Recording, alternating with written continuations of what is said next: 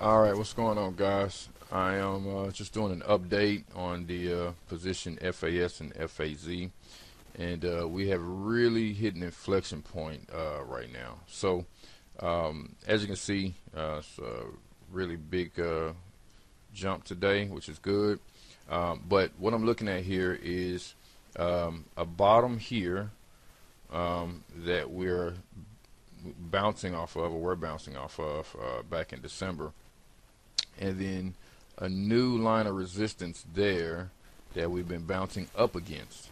And so the question becomes, do we break through resistance or do we continue bouncing against it? All right, now looking at the price action, we see here we have a lower low, and then we come up, but we don't get back to these highs, right?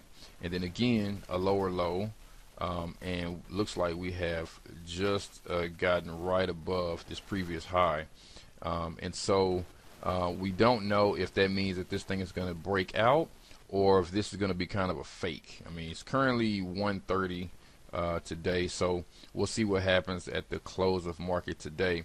If this thing can stay above this previous high, then we have a really good possibility of going back to these previous highs here, which means we're going to break above this current resistance here, and at that point, you know, we're looking at getting back here before we can think about selling out.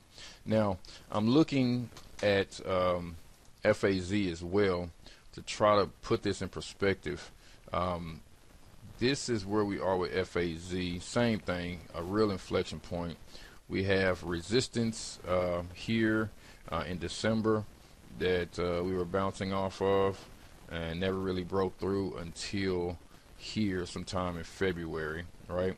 And so now we have this support line here that we've been bouncing off of, and we're at the point where this thing is either going to go through support, which means, you know, watch out below, or it's going to bounce off support. And then looking at the price action, we see it's just a lower low, right? And we're back to our 3-month low that was back in January of $9.76. We're hovering at, you know, $9.90 now, so we'll see what happens at market close today. But if we go past this low point, then like I said, you know, all bets are off. And so, you know, it's a gamble. The question is, do we keep going lower, get back here, right? Or do we bounce off this line again and go higher? Not too high. Looks like we've only been getting, you know, about there, right? In FAZ, getting back here, I think will take a lot of selling to get there. So what I'm doing is right now I am putting in a stop order because I don't want to sell out quite yet.